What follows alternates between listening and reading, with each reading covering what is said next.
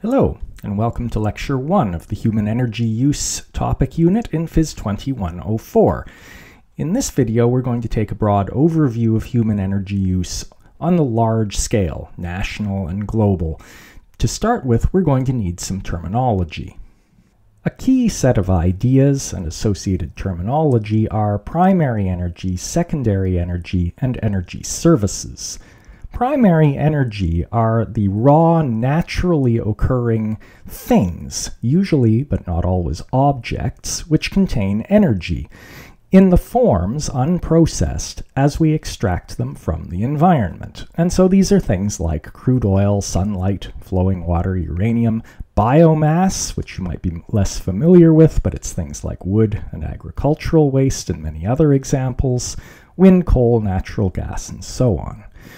Often, however, these are inconvenient to work with, and so some primary energy sources tend to get produced into secondary energy, or what are called energy carriers. So these are transformed or processed, again, products, usually, which are more convenient, safe, or transportable than primary energy forms. So we turn crude oil into petroleum products, such as gasoline and diesel. We take most of these primary energy sources and convert them into electricity, and sometimes petroleum products also get converted to electricity, so we can convert secondary sources into other secondary sources, hydrogen, and so on. Finally, our energy services. This sometimes goes by the term site energy. These are the end uses of energy, the things people actually want, things like warm buildings, moving things around from place to place, lighting, maybe less obvious to you, but operation of machinery in places like factories and mines, and many other examples. You shouldn't confuse these with forms of energy or the types of physical energy that we've talked about. These are products or objects that contain energy. So, crude oil, biomass, coal, natural gas all contain chemical energy. Sunlight contains light energy, uranium contains nuclear energy. Flowing water is an object which is storing gravitational potential energy that we can then convert to other forms. And wind contains kinetic energy, which we can extract and convert to other forms. And similarly, the secondary energy forms are also familiar things like chemical or electric potential energy. The energy services are even more complicated and are often combinations, but some are simple. Warm buildings ultimately comes down to thermal energy. You might think that moving things around would be kinetic energy, but actually, most of the time, the main thing we're fighting against when we move things around is friction and drag, and so really this is thermal energy as well.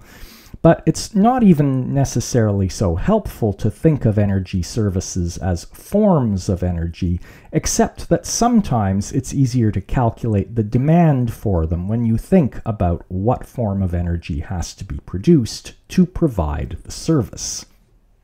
On a societal level, all of these conversions of energy from one form to another coming from so many sources can get pretty complicated, and visualizing it is difficult.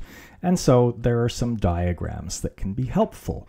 One is what's called a Sankey diagram, and these aren't just used for energy, they get used for things like international trade and all sorts of other things.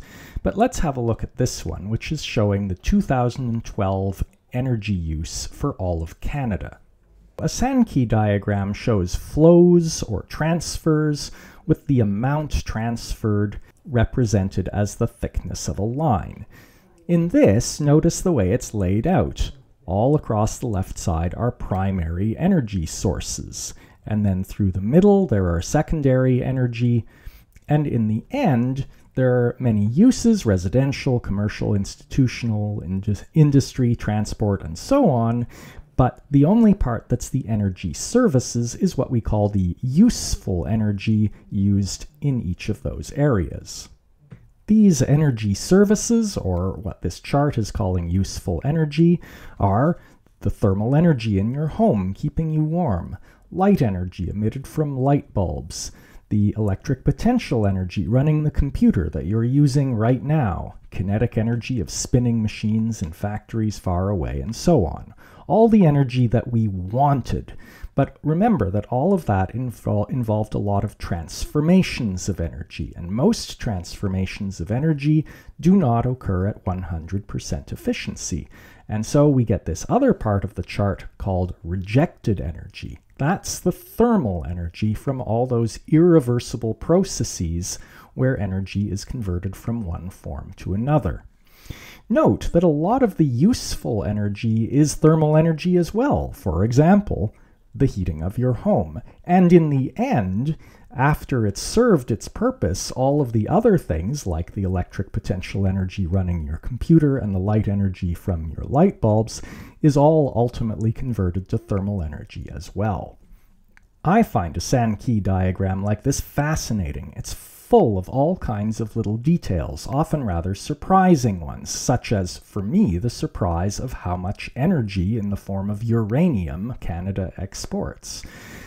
You can do a lot of calculation from here. For example, if you look at the transport box here, we can see that we can get the thermodynamic efficiency of the entire Canadian transport industry from the information given right here. Remember, efficiency is what you get divided by what you pay. The box, 2574, is saying that 2,574 petajoules of energy were input into the transport industry. And the little outflow with 515 is telling us the useful energy that resulted. And so that gives us an efficiency of about 20%, which is about right for typical internal combustion engines. And so it's not surprising that that would be the efficiency of the transport industry. Let's check your understanding of the terminology of primary energy, secondary energy, and energy services. Take these things, coal, kinetic energy of a car, and so on, and match them to the correct type, primary, secondary, or energy service.